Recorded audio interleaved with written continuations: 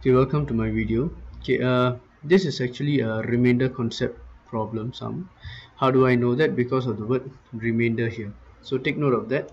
Okay, so what we're going to do, we're going to read the question first.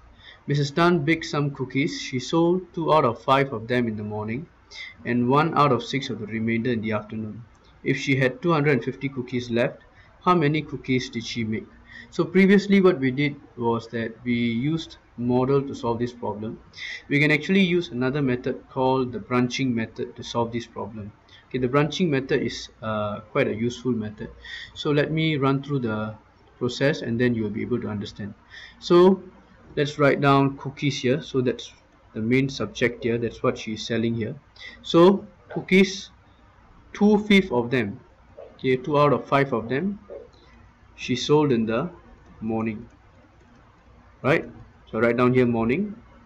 So if 2/5 was sold, that means 3/5 is the remainder. Okay, that's the remainder. So I write down here remainder.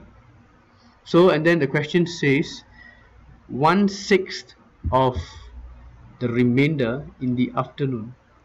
So again I branch out from my remainder. Okay, from my remainder 1/6, then I label it as afternoon. So 1/6 has been sold out of the remainder. That means 5/6 is left. And 5/6 is left. And then the question says that if she had 250 cookies left, how many cookies did she make?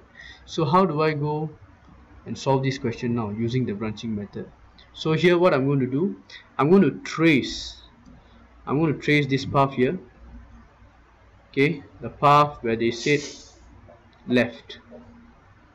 I'm tracing this.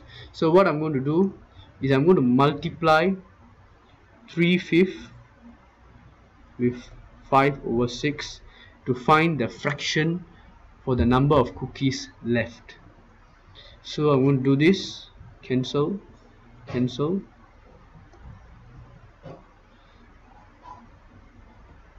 So that means half of the original number of cookies was left, and this half is actually 250 cookies.